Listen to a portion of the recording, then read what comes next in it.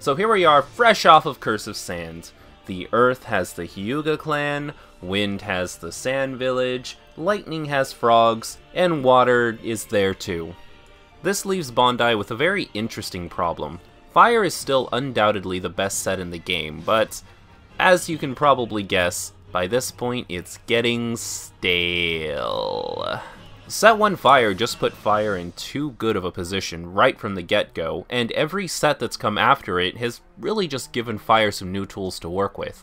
Heck, Set 2 saw Fire's counter in the form of Mental Power, and what did Fire do? They just made Fire Mental decks.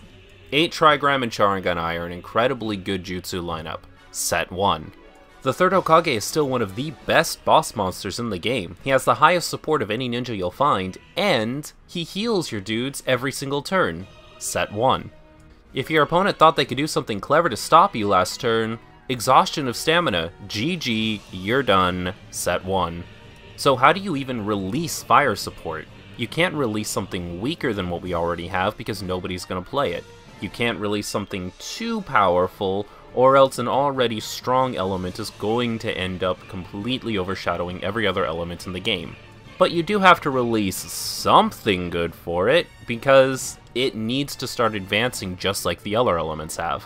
This innocent mindset would be the foundation for Bandai Namco releasing one of the most hilariously broken sets in card gaming history.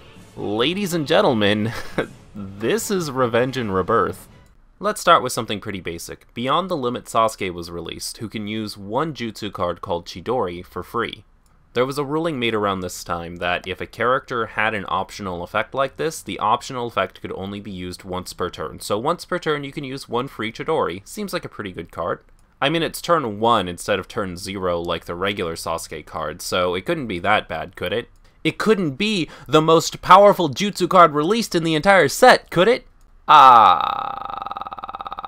So I'm going to read you what this card does, and I want you to keep in the back of your mind the entire time that this little emo kid can do it for free.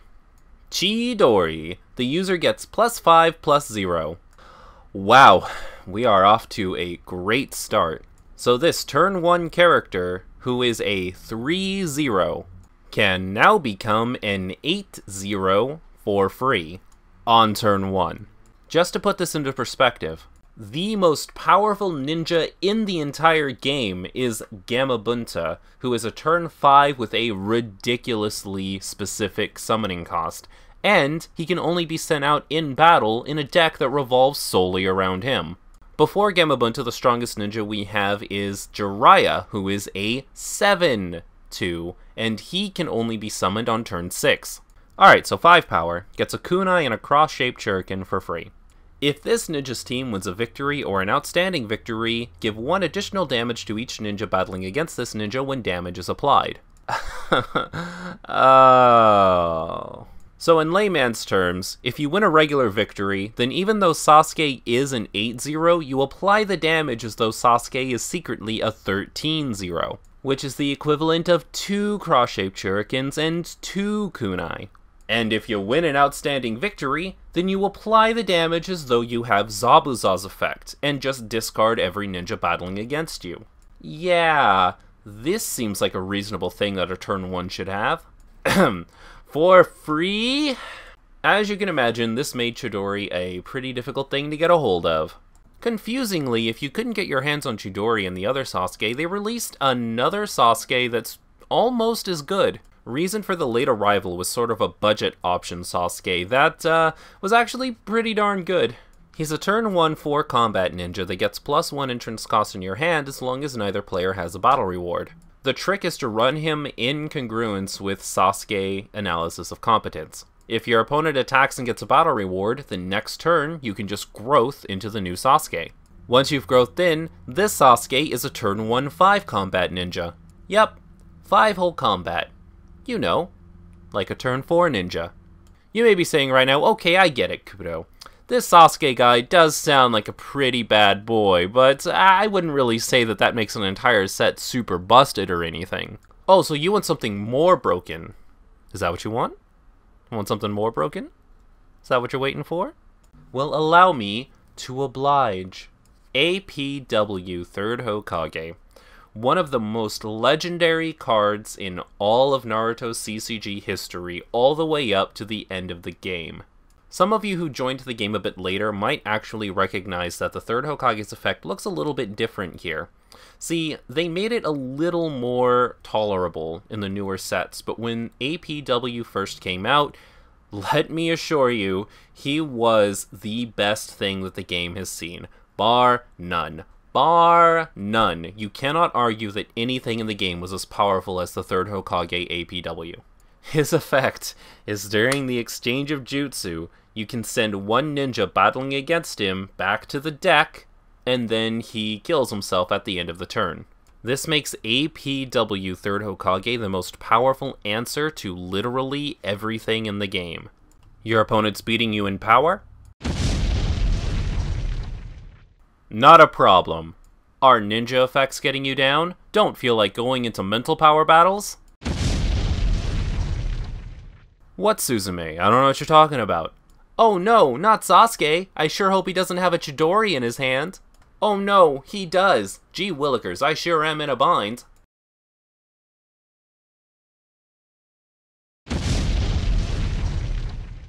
You can probably see why APW was such a problematic card. Even if you find a way to get over APW and put me in a position where I might lose, then I'll just declare APW's effect and blow up whatever's causing the problem. This card earned the nickname Bro Kage, due to how broken its effect was. Though personally, I like to call it the Nope Kage, because if your opponent did anything, you said nope, and then you threw them off of the field. You may look at the fact that it destroys itself at the end of the turn after using this effect as a downside, but secretly that's actually not too bad, because once he destroys himself with this effect, you can just play another one next turn, and then you get another Nope. The entire meta would end up being built around this card and Sasuke and Chidori. Okay, so we've got extremely powerful ninjas and a jutsu card, so where could we go from here? Right, missions. A-ranked mission. Attach this permanent mission card to one of your ninjas, and if that ninja wins a victory or an outstanding victory, you win one battle reward. Oh, good. Oh, wonderful. So now Kakashi's battle reward boosting effect can either double, or you can just give it to literally anybody. Keep in mind, permanents don't have some kind of limit, so you could literally just have 3 A-ranked missions in play and just boost the crap out of your opponent by winning 3 battle rewards every turn. The only thing that made this card slightly bearable is the fact that it was a turn 4 mission card, and most mission cards were played pretty early on to gather chakra. You could still feasibly play 2 to 3 of these in the deck though, and if you did, then it would end up turning your opponent's situations into much, much worse situations. Because if they don't block, you get an outstanding battle reward, so you get 2 battle rewards. If they do block with anything that cannot defeat their team, then you get 3 battle rewards, because you can have 1 A-ranked mission on each of your ninjas in the team. And if one of those ninjas just happens to be a Kakashi, then you get 4 battle rewards. Keep in mind that you win the game at 10 battle rewards. Well, at least fire decks aren't wildly consistent. Oh, wait a minute. The one who inherits and entrusts the will. If all of your ninjas are leaf ninjas, which, I want to remind you guys, both the Bro Kage and Sasuke are leaf ninjas, then you can draw until you have 6 cards in your hand. So, okay. You charge your entire hand to the chakra area, and then you play one who inherits and entrusts the will, you charge the last card in your hand, and you plus 6. Good. Good. Can't see a single problem here. At this point, I feel the need to emphasize the fact that, even though it sounds like I'm beating the same drum over again with fire being the best element, it's never been quite this apparent. The standings so far have looked something like this. Yeah, fire's obviously there at the top, and there are some elements down at the bottom, but it's so far been pretty close. You know, and then Revenge and Rebirth came out. Don't stop me, 'cause I'm having a good time, having a good time. A shooting star leaping through the sky like a tiger, defying the laws of gravity. But I also don't want to sit here and blame fire for the huge power spike that came in Revenge and Rebirth, because honestly, all of the elements got something pretty cool. One of my personal favorite cards in the game is Naruto Uzumaki Control of Power. And yes, that does mean that his shortened name is Naruto Cop, and yes, his presence does in fact police the field. During the exchange of jutsu, you can choose to discard the top 2 cards for your deck to give him a +1 power boost. The cool thing about this ability is you can use it up to 3 times in the same exchange of jutsu phase, meaning that Naruto is potentially a 3-0-6-0 if you played him correctly. If you've watched the previous videos, you'll remember that I said deck sizes are 40 cards. So if you use this ability 3 times in the same exchange of jutsu phase, you're giving up 6 of the cards in your deck, meaning that with that and the cards that you drew, you're already over a quarter of the way through your deck. Some people will see this as a huge disadvantage, and it is, but the thing that makes Cop Naruto so powerful isn't necessarily the effect itself, it's the threat of the effect. If I attack that Naruto, is he willing to give up the 6 cards to beat me and injure my ninja? A lot of players predicated how good you were as a player to how you used a Cop Naruto. Honestly though, it's pretty simple. First of all, you'll notice that this Naruto has growth, so you'll want to growth this ninja as soon as possible so that you get the +1 boost without having to give up cards from your deck. Secondly, it's pretty obvious if you've ever played the game before what you're supposed to do with this card. You're supposed to tie.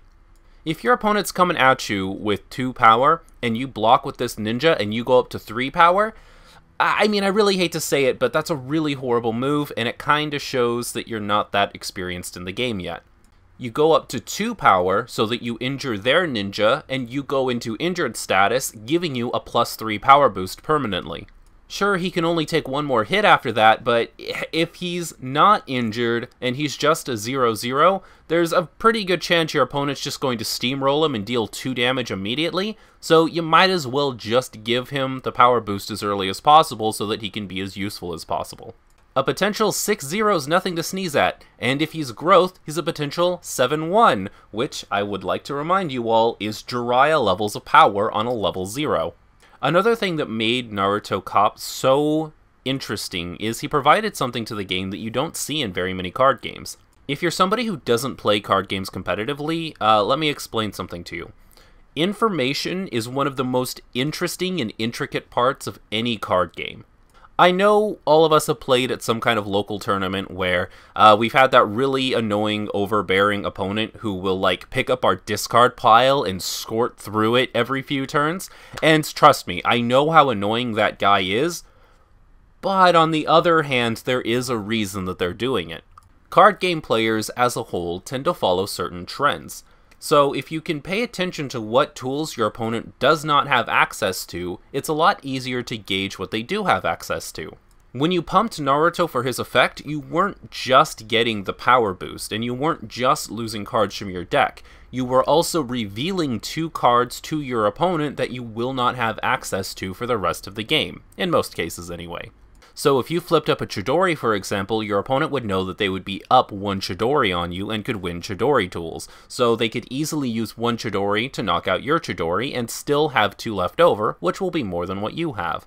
If you charged a Brokage for Chakra, and then you flip a Brokage for Naruto's effect, well, typically decks only run 2 Brokage, so both of your Brokage are gone. Your opponent knows that, and your opponent will play around it effectively. This brings up a few more interesting things about the set, but we'll get into that a bit later. For right now, just understand that Naruto was a very important staple in everybody's deck at 3 of, no less. I know I've talked about this before, but Shikamaru was an interesting character in the card game, because every time a Shikamaru released starting in this set, it became an important staple that was just in everybody's decks. Everybody ran Shikamaru regardless of what kind of deck you had or what you felt about the character. He was just as important as Naruto and Sasuke were for your level 0 or level 1 lineup. His effect is pretty simple. When he's out to battle and opposed, you can discard 2 cards from your hand, and if you did, this ninja's team and the opposing team perform a mental power battle. I would just like to direct your attention to Shikamaru's mental power. It's frickin' 4! There wasn't a single ninja released in the entire game who could match Shikamaru's mental power, so he was essentially just an automatic win button for just discarding 2 cards from your hand, which is a pretty balanced and useful effect. You know, it's not like Fire had any cards that would just refill their entire hand instantly or anything. That would be ridiculous. Every deck had to run Shikamaru, because even if you weren't going to use his effect, you needed his 4 mental power to block against your opponent's Shikamarus, and you needed it to be, again, a threat that your opponent would have to think about if they ever attacked into you. Temari AM is arguably the best level 1 drop that you can get in your deck, because she gets mental power put into her support stat when she's in battle and opposed. This means that she sets a new precedent. She is the only level 1 in the game that gives 3 support, and that's huge because that means you can step over any opponent who's not running Temari in their lineup. That 1 mental power is also important if you're running a deck with Shikamaru, because if you have Shikamaru and Temari together, that's 5 mental power, baby. That means you can win an outstanding victory anytime you activate Shikamaru's effect. There's one more card in the set that's vital to talking about how the set defines the meta in Caged Bird.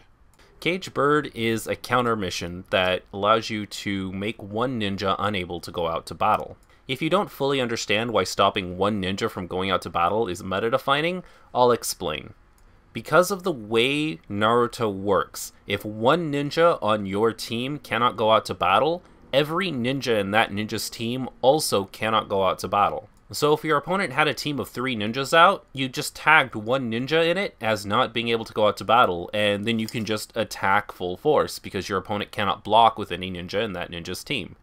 You'll also notice this is a counter permanent, so you can't play it on your turn, you have to play it during your opponent's turn.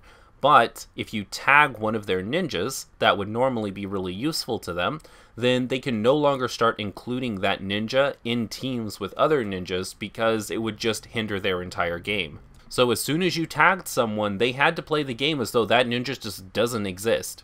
And since your opponent controls this card, it being a counter permanent after all, your opponent is the one whose turns have to pass in order for this card to expire. So they are essentially out their best card for 2 turns. As you can probably imagine, it's pretty annoying. Talking about the different kinds of decks that were out at this point would be pretty pointless. Everybody in competitive play ran some version of the deck. Those of you that played around the time probably know this deck by heart just like I do, so feel free to sound it off and get nostalgic with me. 3 Cop Narutos, 2 Shika 200s, 2 Promo Sakuras, 3 Freedori Sasukes, 2 AM Tamaris, 2 Protection Nejis, 1 Suzume, 1 Kabuto that gets rid of permanents, 2 Ibikis, 1 Hayate detecting a plan, 2 of Ino's dad, 2 Kakashi, 2 Brokage, 3 Chidori, 2 Sharingan Eye, 2 Headhunter Jutsu, 3 Caged Bird, 2 Exhaustion of Stamina, 1 End of the Mortal Kombat, 1 Inherits the Will, 1 of that one guy who is both fire and earth and gives you damage if you get 3 battle rewards. This is essentially what competitive Naruto looked like during Set 4, but getting back to Naruto for a second. The genius of Naruto is if you played too closely to this established formula, he would actually end up outing your deck because your opponent will be able to predict what your deck would still have in it. So one of the challenges of the metagame was to somehow play at the tip-toppiest of tiers, but still be different enough that your opponent couldn't just immediately guess what was in your deck with Naruto. I understand that a lot of people hated playing this metagame because of how stale it seemed, but to be honest, with everybody having decks that were pretty similar to this, and with everything being an answer to somebody else in the game, it was actually a really fun metagame to watch. In fact, something that old Naruto players will tell you is if you really want to see how good somebody is at the game, or watch somebody progress in getting better at the game itself, then give 2 people an R&R set and see how they build a deck and see how they play against each other. You may not like this metagame, but one thing that nobody can argue against is you have to be extremely skilled in this metagame to survive. In metagames with a diverse number of decks, you can usually count on something. Either your jutsus are going to be better than the opponents, or there's some gimmick that's going to save you if you happen to make a mistake. But in this particular metagame, since everybody is relying on essentially the same control cards, you have to just be better than the other person and be slightly luckier in order to win. There's no gimmick that's going to save you, and if there is a gimmick that's going to save you, your opponent probably has it too. You're going to see some older cards here, and you're also going to see some cards that we haven't talked about yet, so let's go over what the structure of the deck is, and then we'll get onto some different cards. Naruto's obvious, too powerful not to run. Shika, again, if your opponent doesn't have mental power, he can just be like an automatic win. Sakura is an interesting one because we haven't really covered this yet. See, in the Naruto card game, there was a promo that was released starting, I think, in set 3, where you could send off 12 opened booster packs to the company, and they would send you 3 promo cards back. It was an ingenious way for kids to get their moms and dads to buy them even more booster packs because they could send those booster packs in and get 3 free promo cards. If you wanted a full playset of them all, you better get your hands on 26 open booster packs. All 3 of the promo cards were pretty good, but honestly, Sakura is the only one who saw extended play. Her effect is pretty simple. You could injure her during the exchange of jutsu to turn a battle into a mental power battle, and she has 3 mental power, which is almost as good as Shikamaru. It just doesn't cost any hand advantage, and you can only do it once.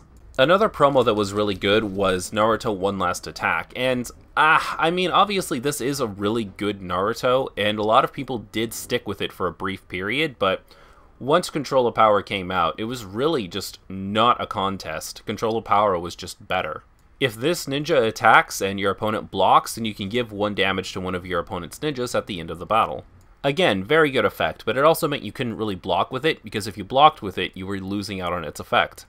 Not being able to block with a ninja is kind of a big deal. Sasuke, obviously, but again, Reason for the Late Arrival was also an acceptable substitute. Temtem for that 3 power. Suzume to block anybody who wasn't using mental power at this point. Neji was an interesting case. There were 2 Nejis flying around at this point. We had another method for absolute protection, which is this one, and then an older Neji that we'll talk about in a second. This was generally the more popular of the 2 because it had more use cases outside of just combating the meta. If this is battling against your opponent's team with only turn 2 and less ninjas, then he doesn't receive any damage. This made him pretty powerful in the metagame, because that meant if Freedori Sasuke came and tried to Chidori through him, it dealt no damage. If your opponent was trying to do mental power battles with Suzume or Shikamaru or Sakura, even if they win, it's still 0 damage. Honestly, he was a really great use of a card, especially at this point in the game, because this would let you stall out until you were able to get to turns 5 or 6, where the big guys would come out. Attack on Chakra Point was also seeing a bit of play. The head ninja battling against you can't use jutsu, which was pretty useful for Sasuke, as you can imagine, but also made him pretty useful for later in the game. Let's not forget that other than Chidori, there were other jutsus in the game, and there was also somebody else using Chidoris in the name of Kakashi, so this was a pretty good counter to your opponent spamming jutsu.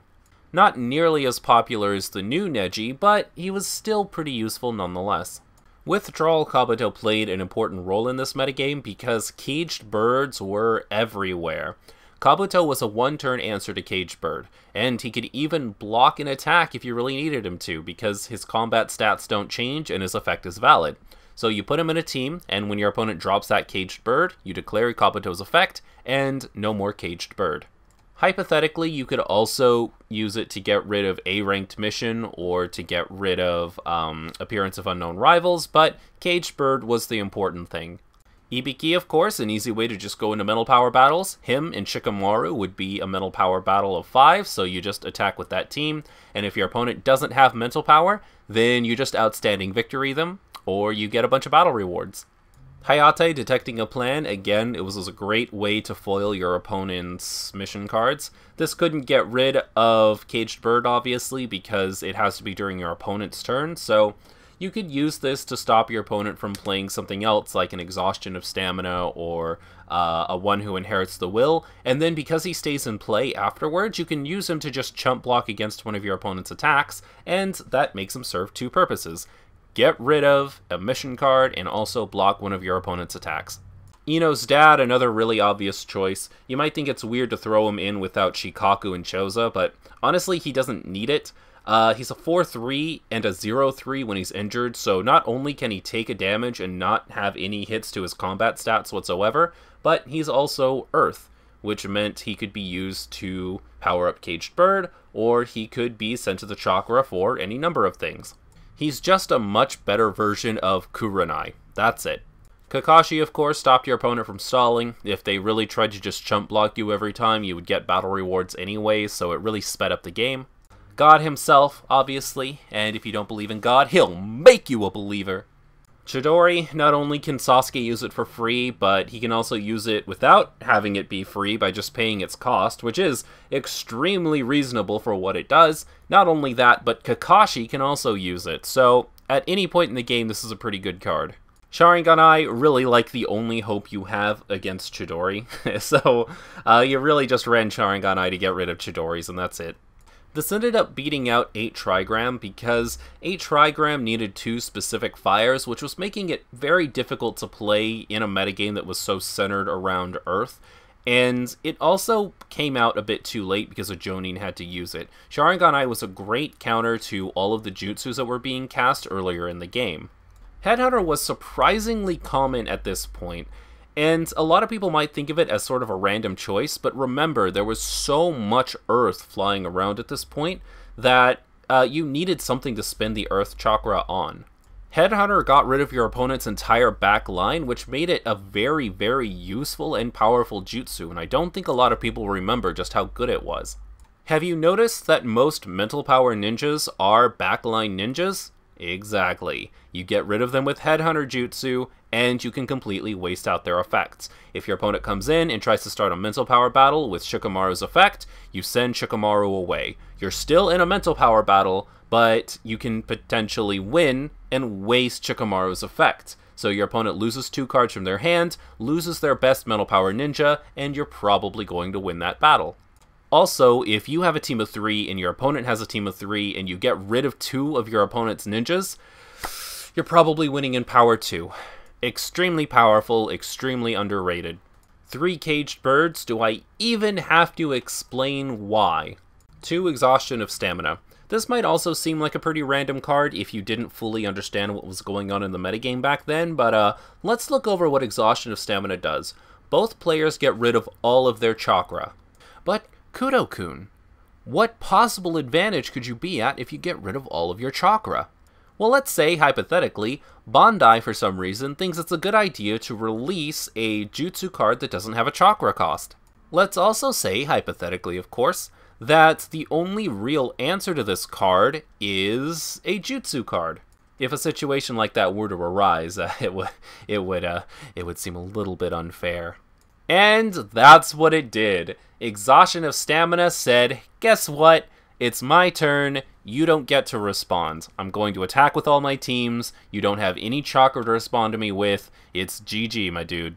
The end of the Mortal Kombat was a card you really only needed 1 of because it really just had one specific use. At this point in the game, Brokage was the highest entrance cost ninja that you had. So honestly, if your opponent played a Brokage and you didn't really have an answer to it, the best way to get rid of it would just be to drop an end of the Mortal Kombat, and your opponent has to sacrifice the Brokage, because at this point, nobody's really running anything at an equal to or higher entrance cost. You, on the other hand, sacrifice something weaker, but if you do this before you play your ninja for the turn, then you could potentially play your own Brokage and be up 1 Brokage on your opponent. Inherits and entrusts the will. I shouldn't even have to explain this, really. Who wouldn't want something that +6s in their deck? That's just absolutely ridiculous. The only thing that I might have to explain is why you only run 1 instead of, like, 2. And the reason being, if you're doing this in conjunction with Cop Naruto, you're going to end up getting rid of a lot of cards in your deck, and you don't want to accidentally deck yourself out. Some people did run more than 1 of this because of Cop Naruto's effect, because if you ended up discarding this and your opponent still had 1 in their deck, they'd be able to just +6 on you and then style on you. But most people just kept it to 1 and then said, oh well, if they happen to not get it. And finally, this client was a really great fit for the deck. Came out on turn 2, and if you were able to get 3 battle rewards in 1 turn, you dealt 1 damage to one of your opponent's ninjas. So if you were going out with 3 teams, for example, and your opponent was just going to let all of them through, then that could end up biting them later because you just dealt a damage to a ninja, either rendering 1 ninja incapacitated and with a much weaker stat line, or you could use it to obviously just kill an injured ninja off. Not to mention the synergy with its 2 elements. Honestly, if your deck is going to have a client, this is probably the best you're going to do. Now that we've discussed that, let's scale it back for a second and talk about the other things going on in the metagame at the time. A lot of you are probably foaming at the mouth right now because I've gone 30 minutes into a discussion on R&R without talking about turn 5 Kabuto. Listen, you and we need to sit down and have a talk with each other. I don't know how to tell you this, but as amazing as Kabuto was, he was never actually that good in this metagame. He was a highly sought-after card because of his potential, not necessarily because he's just a metagame-breaking card. He's just a potentially really good card. For those of you that don't know, Culvert could essentially just dodge all jutsu, which made him really great because he could use his own jutsu without fear of any repercussions. If your opponent wants to Water Vortex, they can't, because that would require targeting Kabuto, which means they just can't use it at all. He can't be 8 Trigrams, which is pretty awesome, again. He can't be targeted with Headhunter Jutsu, which, again, is pretty awesome. 3 support means he has a decent stat line. Honestly, this is a really good card, but the problem is it's a very balanced card. Do you see where I'm going with this? It's a very balanced card in a metagame where everything else is horribly imbalanced. Also, take a good, long, hard look at his effect text. Does it say anywhere that he dodges the Brokage's effect? Okay, so I'm thinking I'm gonna maybe possibly sort of consider maybe using like a water vortex?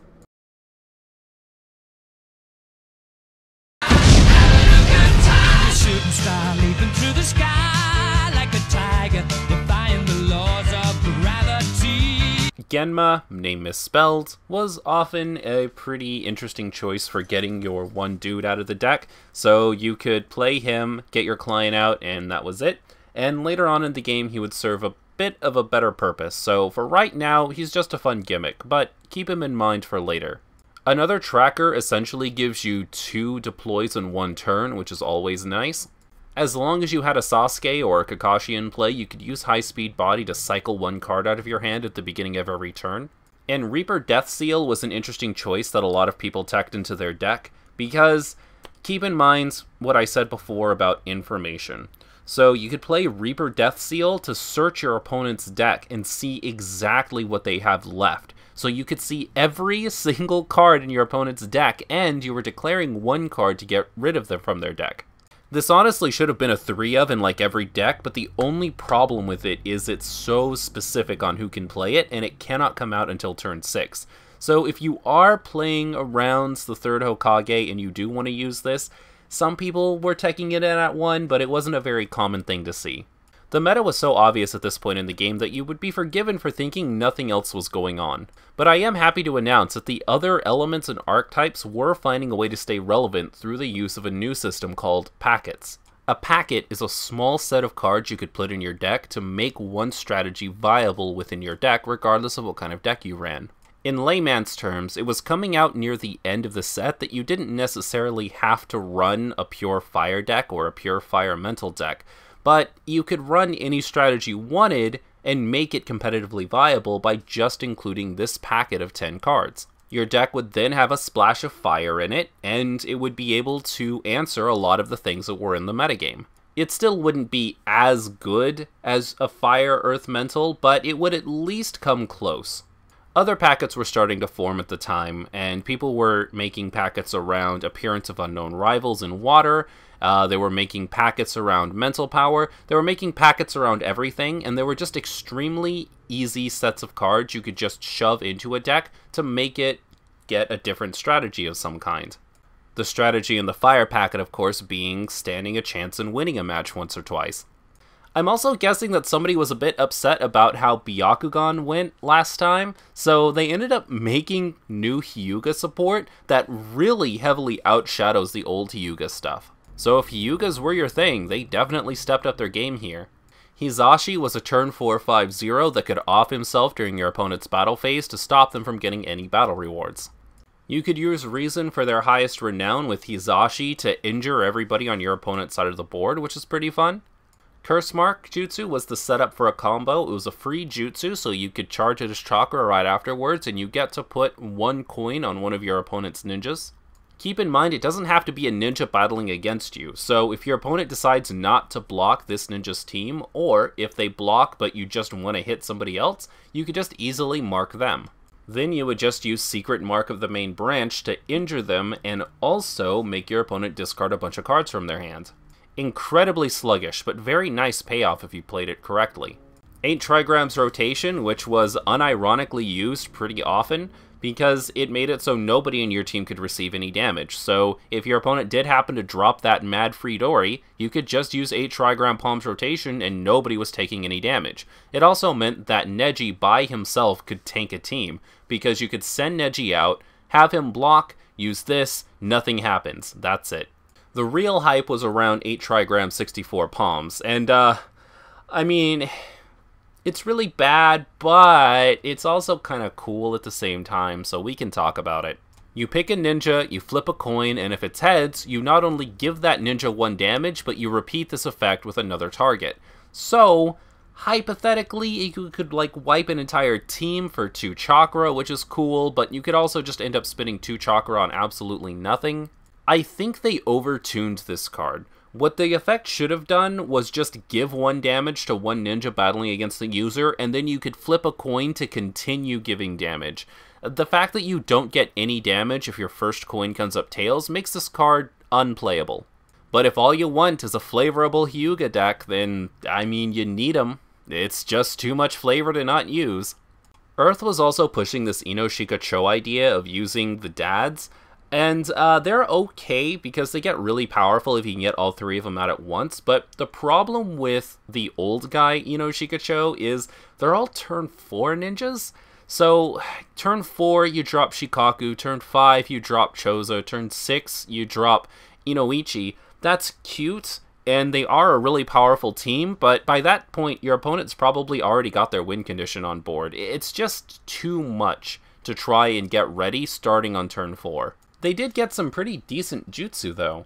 Shadow Strangle made a ninja 0-0, and if their support was less than or equal to Shikaku's, then they took a damage. It's pretty nice.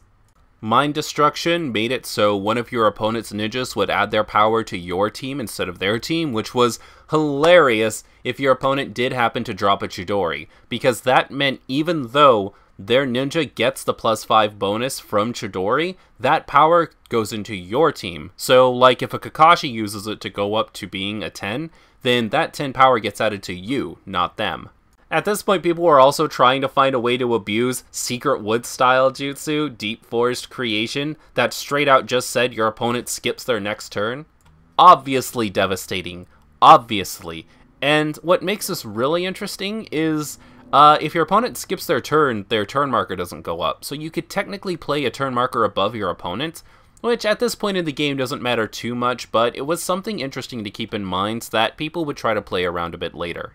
The only reason people didn't play around with this more and try and make it a serious deck idea is because at this point in the game, the only first Hokage we have is actually a water ninja because he's under Orochimaru's control.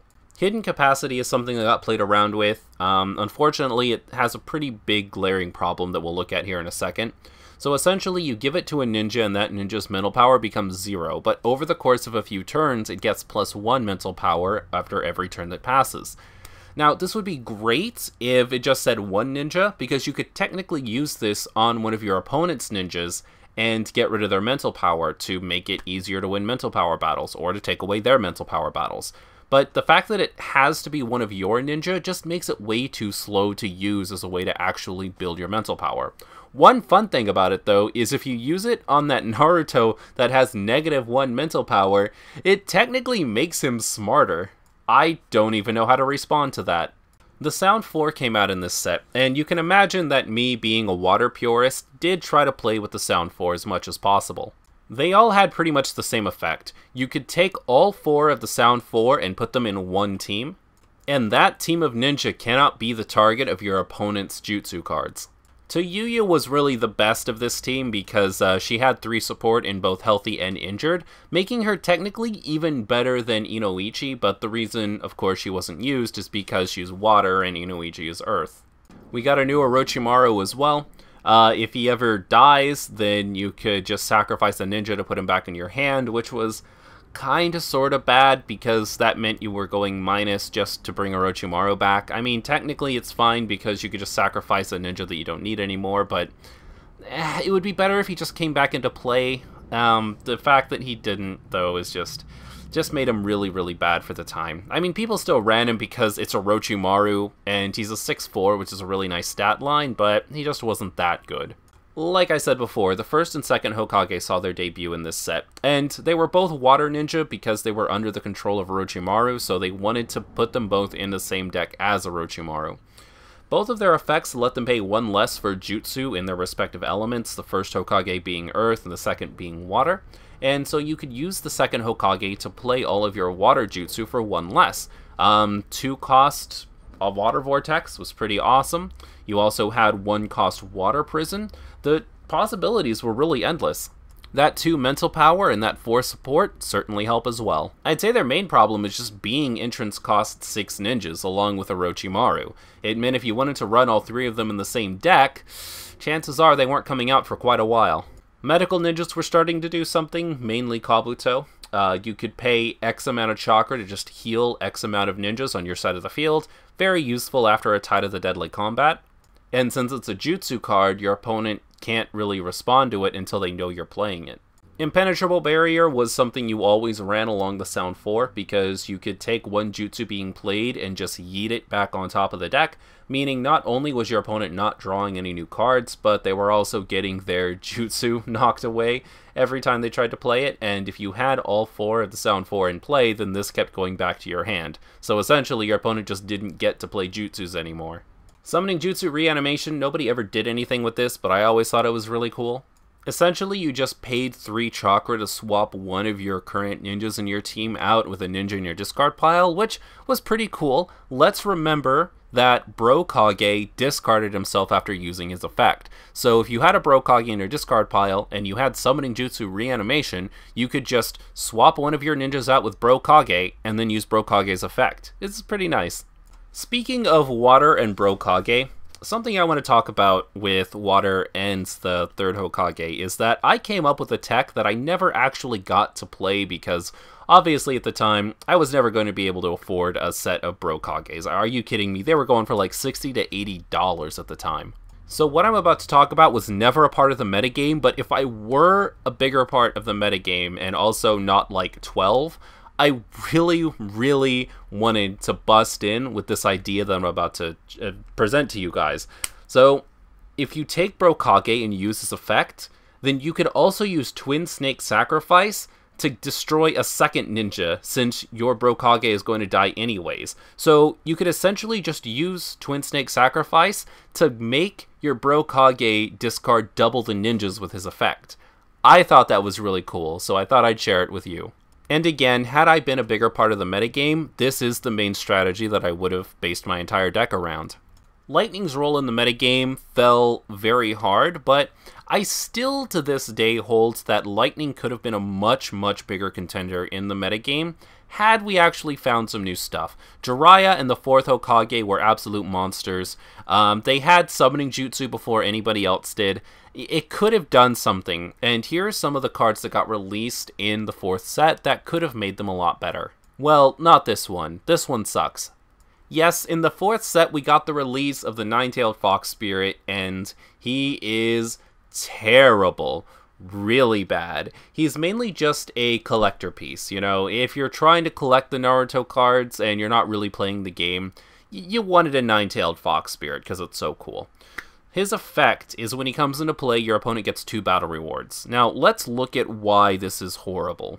He's a turn 9 ninja, so 10 turns have gone by the time you actually get this guy in play, because you have to count turn 0.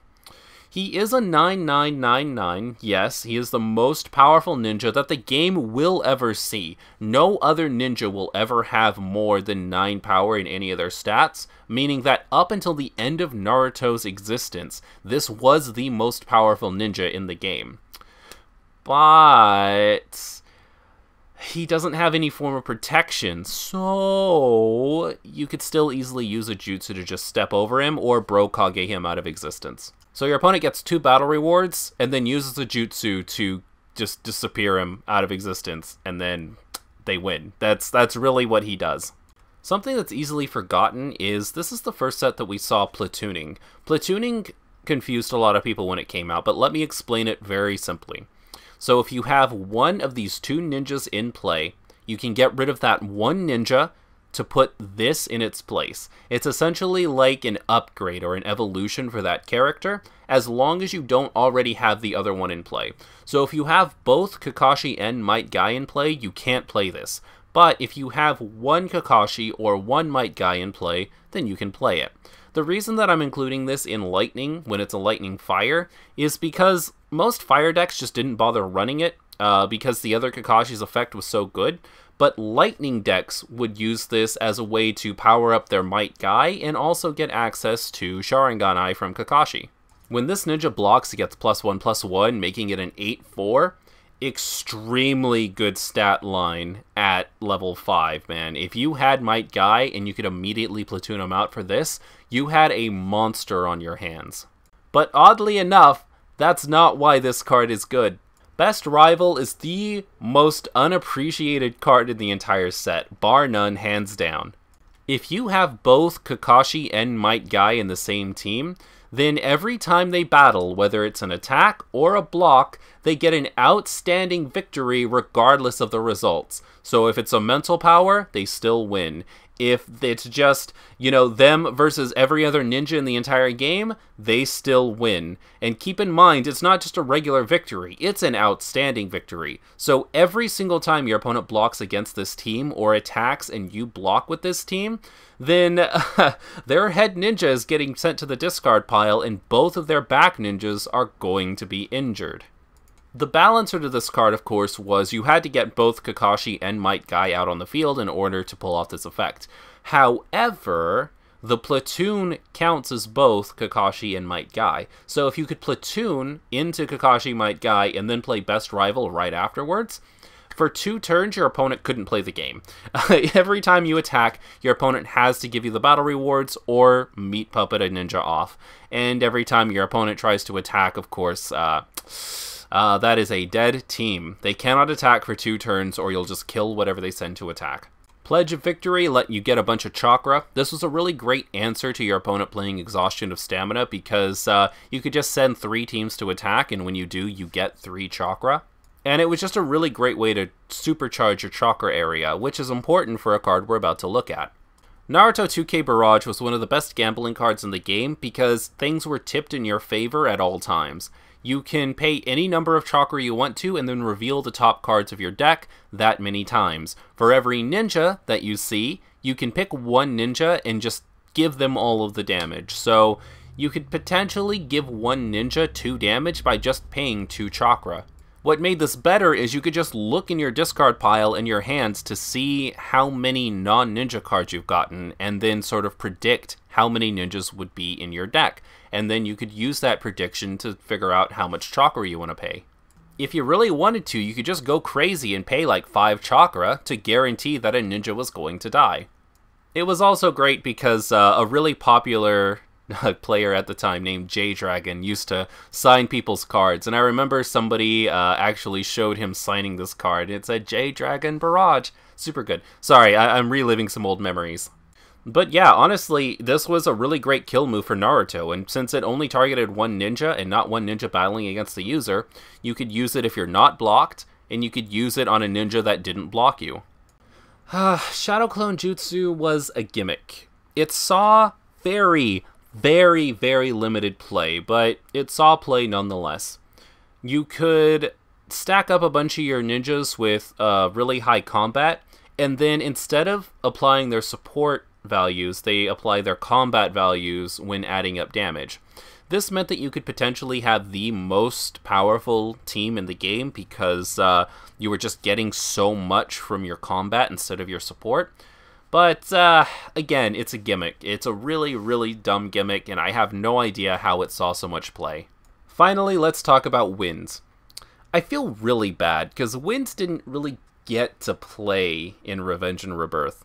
At this point, even Lightning is outpacing them, and, I mean, a lot of people used wind cards, like they had the best draw engines in the game, and of course Tumtem is just an extremely good one-drop, but, I mean, it's sort of an always the bridesmaid, never the bride sort of thing, you know? They're just not good enough to build an entire deck around at this point. People just used them either for flavor or for splash. As you can imagine, this card was pretty good. Stopping your opponent from just using jutsu cards on one of their ninjas was always a really good thing, especially if your opponent was using a Sasuke or a Kakashi. If for some reason you were playing puppets at this time, Armed Puppet was a really great card because you could put a poison counter on one of your opponent's ninjas and that ninja cannot go out to battle. Meaning if you're the blocker and you place a poison counter on one of your opponent's full teams of ninja, then on your turn, that ninja's team cannot go out to battle, so they are a sitting duck. In fact, the only thing that's bad about this card is, of course, the fact that you would have to play puppets. Change in pairings is the best thing that Wind got in this set, and it's a much, much more effective version of Armed Puppet, because you could just choose one of your opponent's ninja, and that ninja cannot be sent out to battle. Granted, Armed Puppet lasts forever, and this only lasts one turn, but most of the time you really only needed this to be in play one turn to do whatever you were trying to do. And that's kind of it. What can I really say about Revenge and Rebirth that hasn't already been said? It was a turning point that defined the rest of the game. There are still people to this day on YouTube buying up boxes of this set and doing pack openings on YouTube. I know a lot of people hate how stale it felt, but I still to this day hold it up as being the most influential set in the game, and also one of the most sets to play through, because, like I said before, as stale as you might think it is, you really, really had to be good at the game to succeed in this metagame. There was no gimmick that was going to save you. It's not a matter of one deck just being a counter to another deck and there being some kind of rock, paper, scissors mechanic. There is one clear way to play the game, and you either adapt and get really good at playing the game, or you don't. And it's not like you're playing in some weird gimmicky way. You're actually just playing with all of the cards that are counters to each other, and so you need a high level of skill to know exactly how the deck works and how you're supposed to play. And of course you can't forget that a lot of people didn't just play a cookie cutter version of the deck. They would all make different versions of the deck, and you could really see players' creativity in what they chose to tech in and what they chose to take out. But anyways, this video is nearly an hour long, and if you enjoyed it, I really appreciate you sticking with it for so long. If you enjoyed it, of course, leave it a like. Those things really do help me out. Leave me your thoughts on the set and anything else you want to see in the comment section below. And finally, subscribe to stay up to date on the latest Kudou news. I had a pretty rough time recording the end of this video, so if you want to make me laugh and also prove that you made it to the end of the video, leave an anime-related joke in the comment section below.